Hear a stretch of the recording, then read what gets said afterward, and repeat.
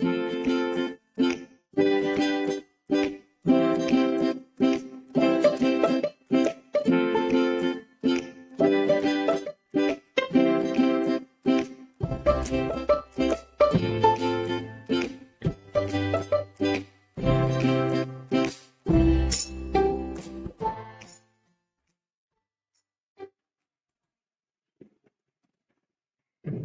guys, this is Umesh Mari. Welcome to my channel An Engineer's Guide. So guys, in this session we will learn how to find and allowable stress values from ASME section 2 part D. So guys, before moving forward, please subscribe to my channel, which will be free for you but will help me much and motivates me to make such useful videos for you. So guys, to find an allowable stress value, you must have some inputs with you. So the inputs are, first you should know the material of construction.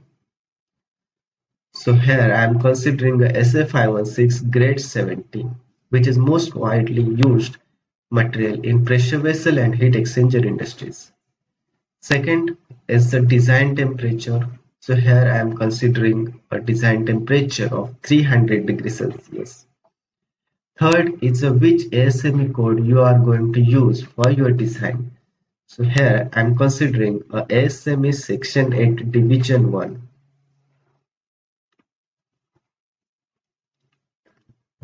Now go to page number 20 of ASME BPVC section 2 part D edition 2021. So guys, that page number may vary as per edition of ASME. So please refer 2021 version so you will better understand it.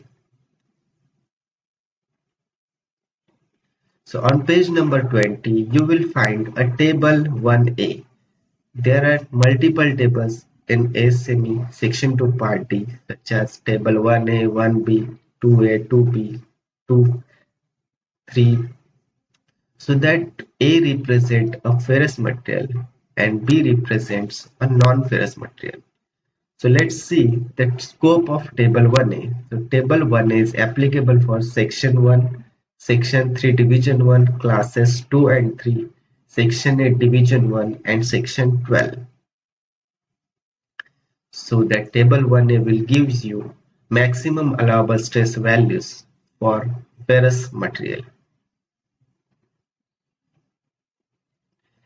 Now in table 1A you will see the structure of table 1A like this, so which contains line number, nominal composition, product form, specification number, type or grade, alloy designation or unit number, class, condition, temper, size, thickness mm, P number and group number. So our material SA516 grade 70 is on line number 45. Nominal composition is carbon steel, product form is plate, specification number is SA516, grade is 70 and its UNS number is K02700. So guys, remember that line number 45. Now go to page number 22 of ASME BPVC section 2 part D 2021.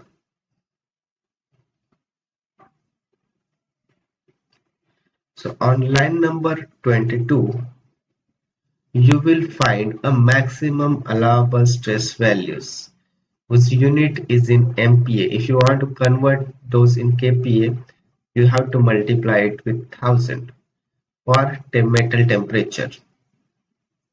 So in this row, you can see that temperature range, which is 40, 65, 100, 125, 150, 200, 250, etc. And on line number 45, you can see your allowable stress that 138, 138, 138, 138, and so on. These are your allowable stress.